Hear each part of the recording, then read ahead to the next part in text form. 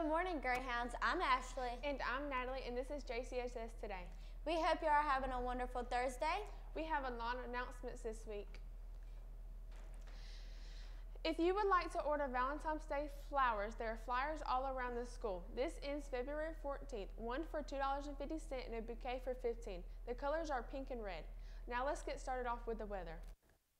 Good morning or afternoon, Greyhounds. I'm Andrea. Thanks for tuning in with me this week. This Thursday we have mostly sunny skies with the high of 61 and low of 45. Friday we have cloudy skies with the high of 64 and low of 55. This Saturday we have showers with the high of 67 and low of 52. Thanks for tuning in with me, and let's kick it back to the desk. Thank you, Andrea. It is that time. If you would like a yearbook, go to the Jones County website and scan the QR code to get a yearbook. Now let's go to sports. Hi, my name is LeVar Lucas, and this is your sports news for today. Trent interviewed Coach Hamlin to ask about tennis. Let's go check it out. Hey, I'm Trent, back here on Coach Scouts. Today I'm here with... I'm Olivia Hamlin. I am the tennis assistant coach. Today I'm going to ask you a couple of questions about, in your opinion, what attributes do you look for in a player that separates? Coach Hanner and I look for a good attitude, a good positive attitude, and a great work ethic. That really changes the dynamic of the team because it is a team sport. Looking back at the previous year, what's the main thing you wanted to do this year to help the team have a better outcome? So though our team is young, we are very good at our ground strokes, but we want to focus on where we hit our ground strokes. Yes, we can hit it right back to the other team, but we want to place the ball to where they can't get to it. All right, thank you, Coach Hamlin, for letting us interview. Thank you, Trent. On Monday, basketball went to Union Grove. They went into overtime and pulled out the win with the score of 66-61. Yesterday, the girls played at Locust Grove and came out with the score of 72-7. Boys will play again tomorrow at Dutchtown. Game time is at 8:30 p.m., as well as the girls at home against Warner Robins. Game time is at 4 p.m. Boys and girls soccer traveled to Monticello yesterday. Boys lost 2-1 and girls lost 4-1. Their next game is tomorrow against Central at home. Game time is at 5:30 p.m.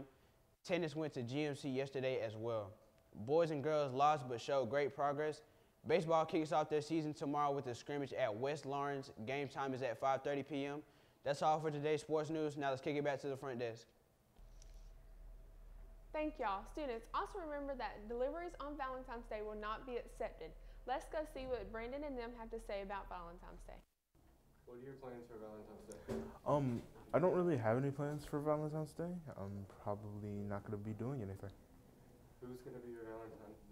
The cameraman, the person behind the camera right now. My plans? I plan to go to the restaurant with her. Then I plan to buy her some gifts. Then I plan to go shopping with her. And that's all much I can think of for right now. And who's your Valentine's? I'm still talking to them, but it's someone. What are your plans for Valentine's Day? I'm just going to play video games, honestly. Who do you plan on being your Valentine? Joseph Ford, definitely. Thank you. Thank you. Now let's go see what Coop and Cam have for us this week. Hey everybody, my name's Cooper Smith. And I'm Cameron Gogan. And welcome back to Food Review. Or today, Drink Review, because we're still broke boys. No cash in our wallet. Today we're reviewing Powerade, provided by Mr. Adam Gilhouse. Shout out to him for the free raid. But anyways, let's go ahead and crack open into our Power. Cheers. I'm reviewing orange. He's reviewing lemon lime. Lemon lime. So, yep, we're ready.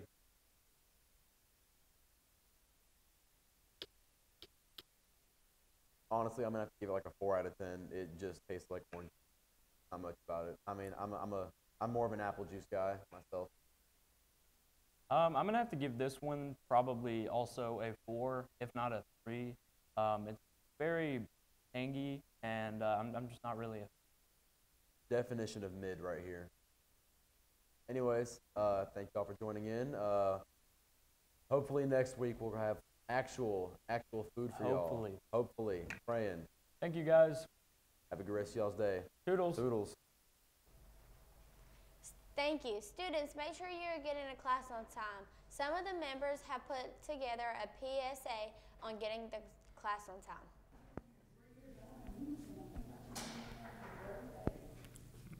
This is footage of a late student.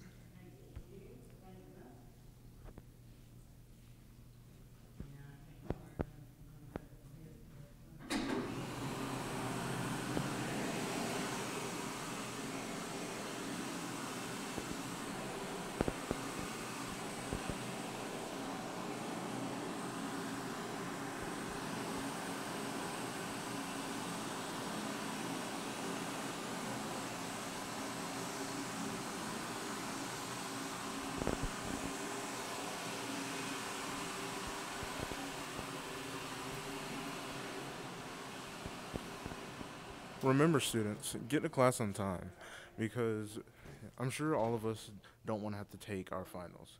And if you get too many tardies, then, you'll have to take your finals.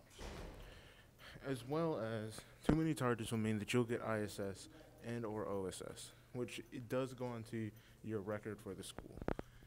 If you get too many OSS or ISS, then you will have to go to alternative school, which it can all be caused because you didn't decide to get to class on time.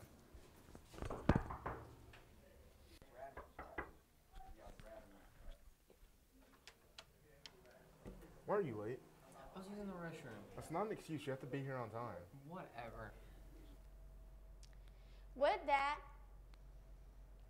some of the students want to talk to Ms. Skinner about biology. Let's go check that out. I'm Felicia Skinner, Felicia Skinner. All right, thank you. All right, first question, what would you like for your students to learn this semester? Well, this semester in biology, we are spending a good bit of time working on genetics, and genetics is really broad, so they can apply this a lot in their life, looking at disorders and diseases and genetic traits that can be passed on through generations. In college anatomy, we're talking about the entire body system, so a lot of those kids are going into the healthcare field, so this will kind of set them up to be very successful in their first years of college with that. Okay. Second question, what would you hope for your students to achieve while you're at school? Okay. So regardless of what class I teach, I really want my students to grow. Like when they start at the beginning of the year, they know a little bit, but then we want to work towards getting to know a lot more. And it's not just about the content. Like we want to talk about what are some skills and things that we can do inside the school, but then also transfer outside so that we can perform well in civic duties and jobs and just be an overall good citizen contributing to society. Okay, last question.